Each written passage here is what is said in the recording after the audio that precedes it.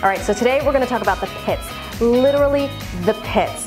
I love things like dates and olives and cherries. I just don't like the pits. You can't be sexy, you can't be cute when you've got to contend with this, the chew, the spit. It's a horror show. So we have a date and a beer bottle and some chopsticks.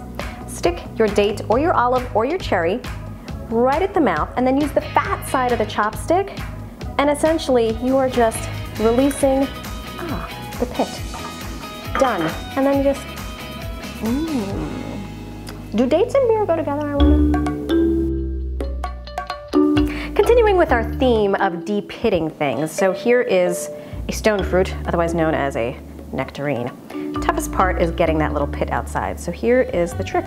Just take your paring knife and go around said fruit and the old twist and pull.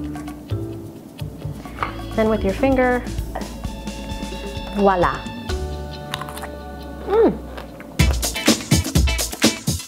A question for you. Do you store your tomatoes in the refrigerator?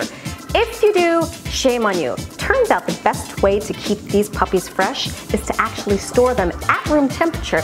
The trick is, put them upside down where the stem would have been, down. It prevents the moisture from getting out and air getting in. Thanks so much for watching Kitchen Hacks. We'll see you soon with new ideas to help make your life a little bit easier.